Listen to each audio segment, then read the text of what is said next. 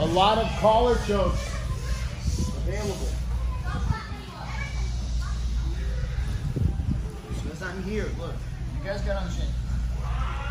The reason why this is needed is because he's gonna fight in order to prevent you from extracting his arms, because you have access to the neck, okay? If I wanna do this and this and this and this, I wanna go here or here, or here, here, here, here, and it's gonna be a fight right here, okay? For the arm. Not gonna just be sitting there and just flopping out, okay?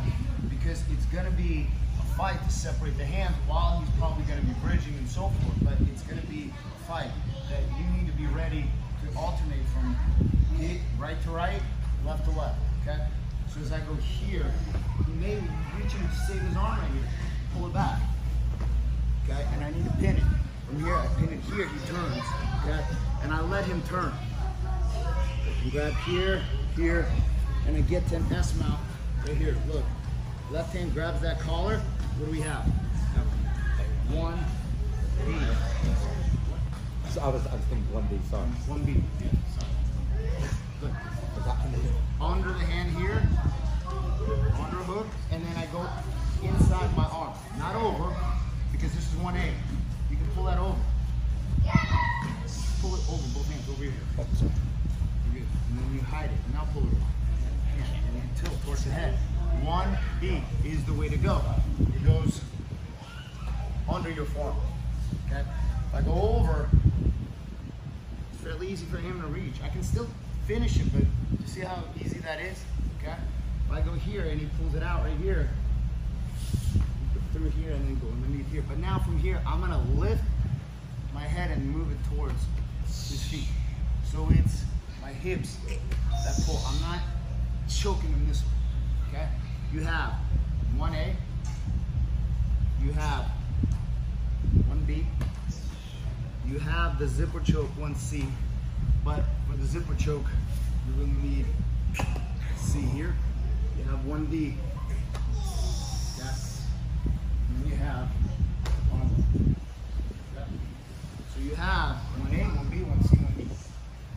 So you got to be S mount. S mount. What do you get here? One here. He saved his arm. One here. I need to get to the S mount here. I want to be sitting on him here. Reach here. Posture up. 1B. Just go for that 1B. See how it pulls his head that way? 1B. You get fancy for bow and arrow here. Hook right here. 1, 2. And then tilt it this way. I'm pulling myself this way here. He pulls my arm all off his head. We have arm locks right here. Okay. Or you got this one here, here. You got the back. Stay nice and tight right here. Okay. I'm messing with this here. Look. Framed it here. Okay. He doesn't really have anywhere to go, but it feels like he can move his head up through this V. And arch away. And there's a choke. Look. And this leg, like a roller coaster bar. No thumbs, head here. Because maybe you go in here. Maybe here.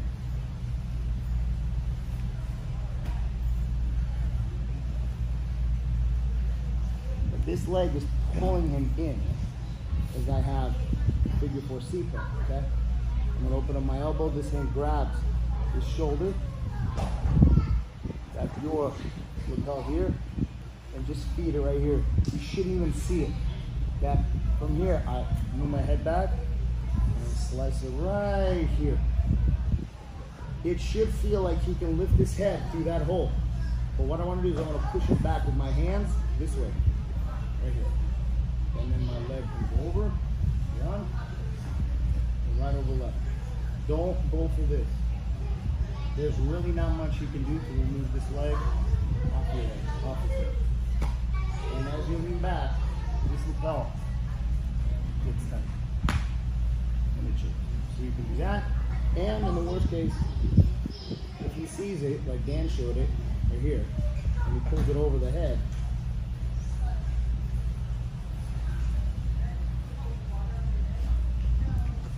you have good gun.